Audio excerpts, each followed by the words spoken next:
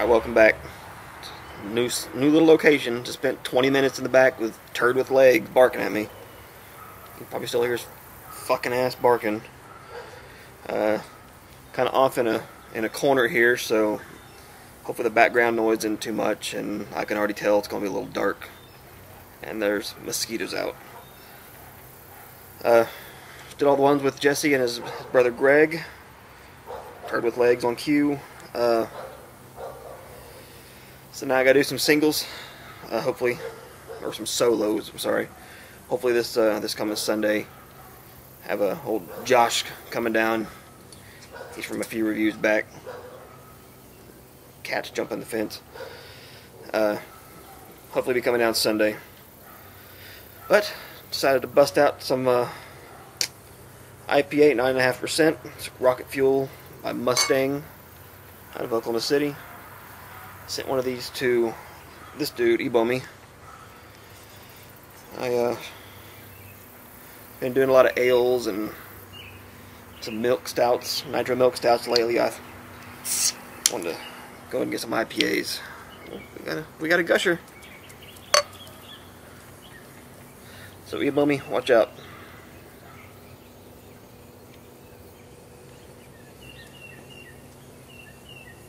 It also does have sediment on the bottom, so if you want that more robust flavor and a little more maltiness, give it a good little swirl. See, damn mosquitoes buzzing around me. So here you go. It's by Mustang. I've had a few good things from them. Seem to be a little better than Boulevard. Oh yeah, the Hornet Fixer bottle opener. I actually took this thing to work one day and had it in my pocket the whole night and forgot about it. It's a little chunkier beer. As you can tell, it's a rather dark one. Kind of a brown ale kind of color to it. It's got kind of a peach on the rim on the outside. The sun going through it. Nice frothy head. Smells really malty. I see it goes more towards the citrus, but it's very malty, the smell. Let's hop into this.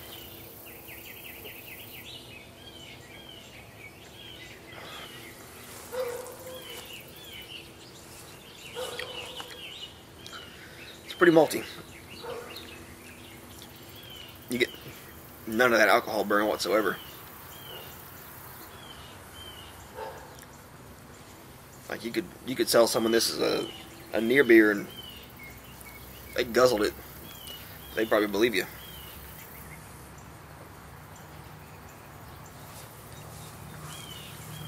Ooh, never mind. Okay, that second hit, you get a little bit of the warming on the exhale. You'll get a burn.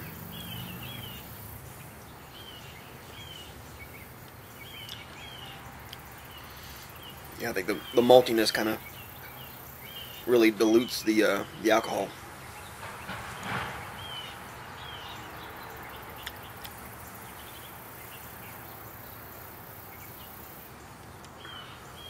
Okay, the first thing you get, malt, and it goes directly to the alcohol, kind of warming, kind of zing.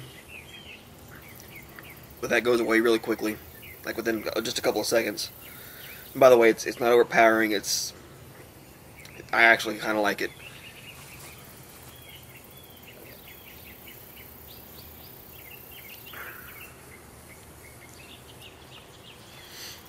Right after that, it goes into a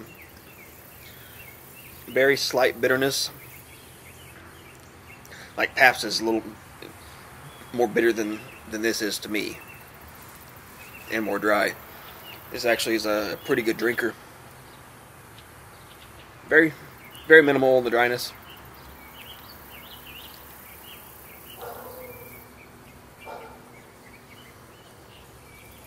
By the way, these did come in 4-packs. I think they're $9.50, $10 a 4-pack. It's up there in price, but I mean, shit, 9.5%. And as you can tell, it's a very, very easy drinker. If I didn't know the ABV, and I was eating food and shit, it didn't, with this, it's not going to matter what the hell it is. The bitterness is minimal. I'm not getting a pine or citrus per se. It's probably right there in the middle. Kind of dies away with that bitterness and the maltiness. A bread, very, very yeasty, very bready. If I wouldn't have gave it a good swirl, the hops might have came out a little bit more, but the malt is just really overpowering it. I don't remember exactly what the date was on this beer.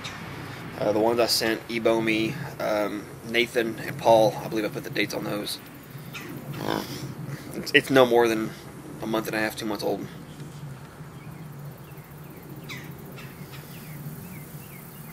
It's probably newer than that, actually, because I believe I've only had it for maybe 2 weeks.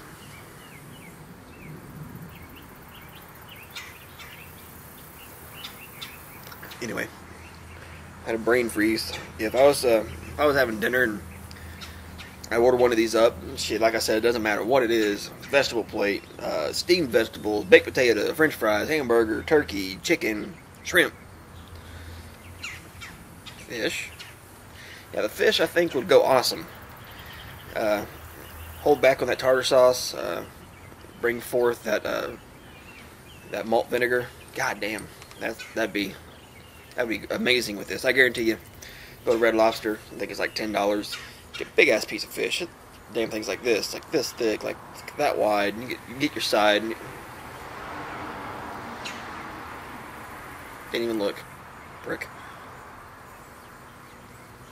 And just put just a little bit of tartar sauce on it. Or put it on the side so you can dip it. And literally, you take about this much of the bottle of that malt vinegar that they give out to you. And you get you 2 or 3 of these beers. You'll be one happy person. Now, I've had some pale ales, IPAs, and even some lagers, and they've really been hard and aggressive with the malt. This just, I mean, it's a good punch up front, but it leaves you with a nice biscuity, bready, more towards the bread. It's not really like a buttery biscuit, not creamy or slick in the mouth. It's just kind of bready and grainy. Really good.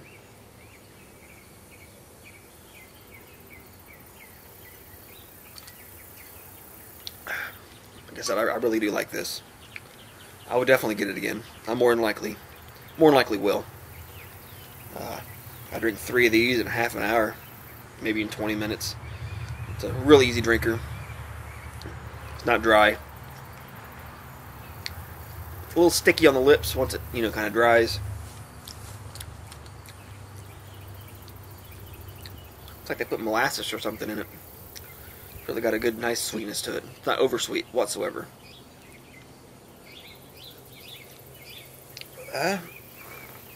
Rocket Fuel. I'm gonna have to toss this to 9.5. For IPA, it's something completely different. Yet I believe I've had some that have been too malty. I mean, shit, I've done a lot of beer reviews, and I don't remember one that's ever been this good. So there you go. If you can get the Mustang Rocket Fuel out of Krebs, Oklahoma, get you one. I'll give it 9.5%. We'll see what Ebomi has to say about it, and we'll be seeing you.